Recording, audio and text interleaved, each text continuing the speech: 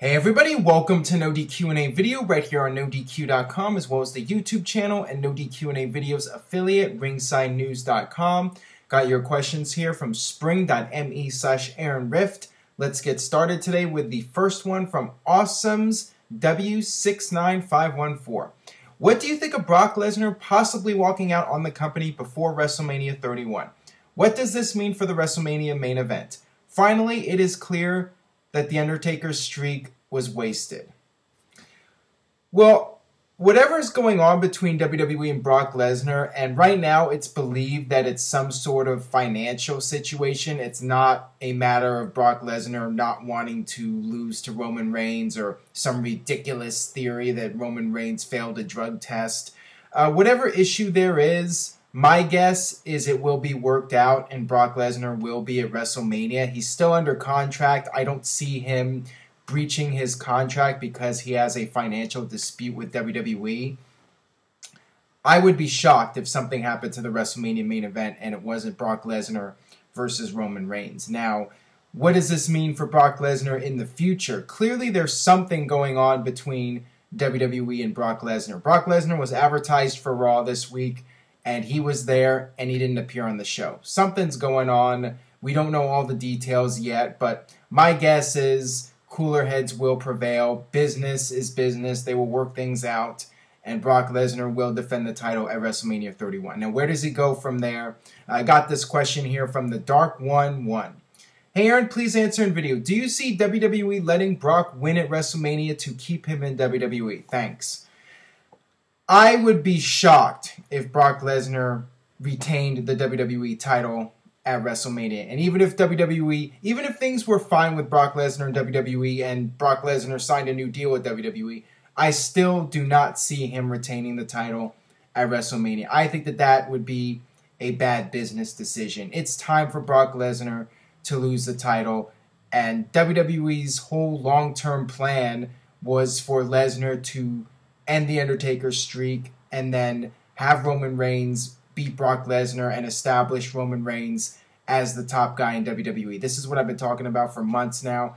WWE has this plan, and I don't see them changing things. Even if things work out with Brock Lesnar and he stays with the company, and some are thinking maybe he could retain the title as a way for WWE to keep him happy. I don't really think that Brock Lesnar cares about being WWE champion. I think he cares about getting what he feels he deserves in terms of payment. He's a businessman. So I don't think that that's going to be a factor.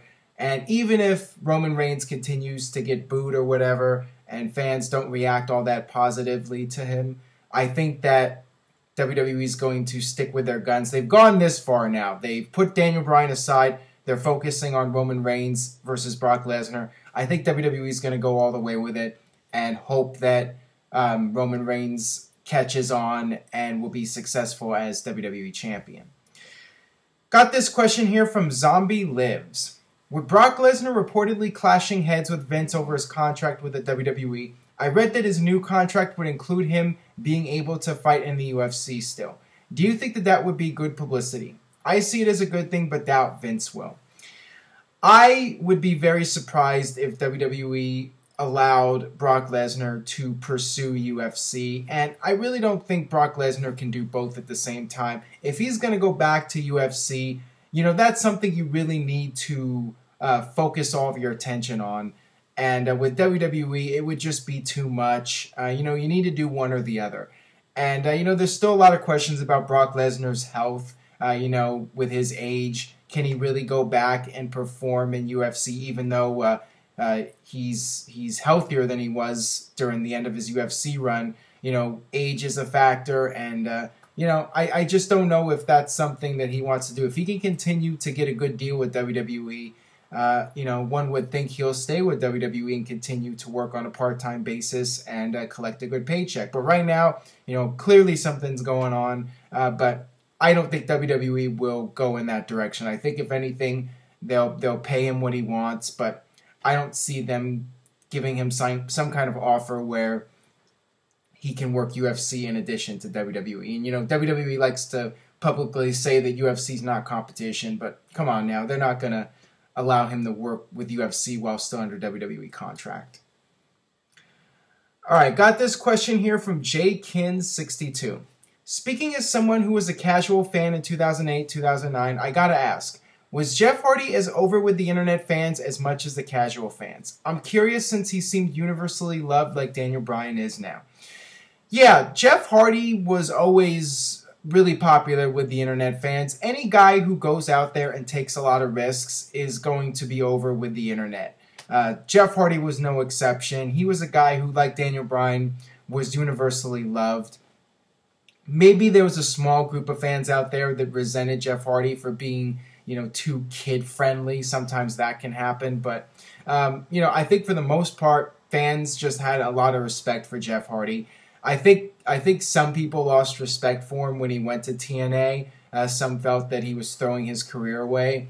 And then when the whole Victory Road debacle went down, I think a lot of fans were disappointed in Jeff Hardy, and some people did lose respect for him. But during his run in WWE, he was popular with just about everyone. Kids, adults, old people, men, women. Jeff Hardy was truly one of those guys that was universally loved. All right, got this question here from Slow Speed Net. Please be frank, Aaron. Do you personally like Roman Reigns and would take him over Bryan? Why or why not? Keep up the good work. Well, for me personally, I have no problem with Roman Reigns getting pushed to the top. I think from a business standpoint, WWE has the right idea. They've just executed it very poorly. They've made a lot of mistakes with Roman Reigns, pushing him too quickly perhaps, not putting him in enough high-profile matches, letting him earn the respect of the fans, letting him be established as a singles competitor.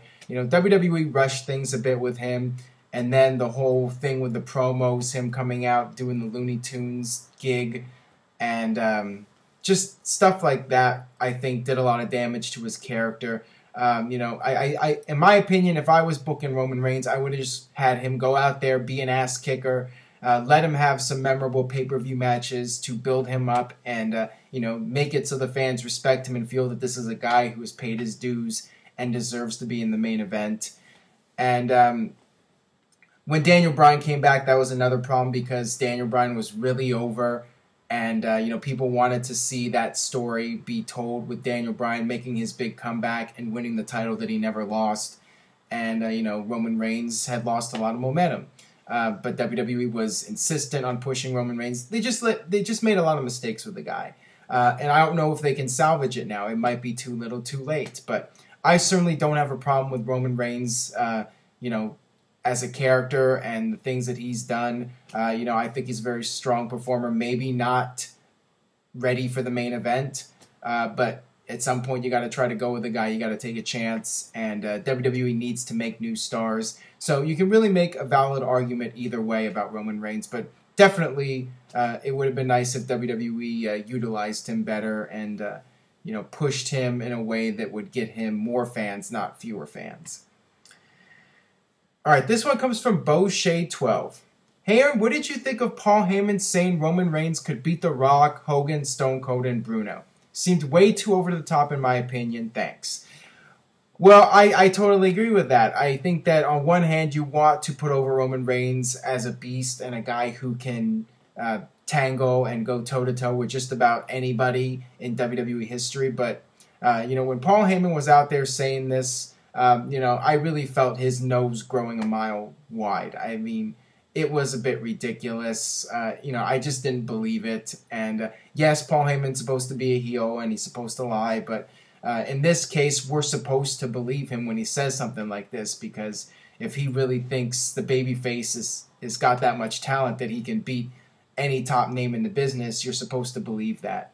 But I don't think too many people bought into that when he said it.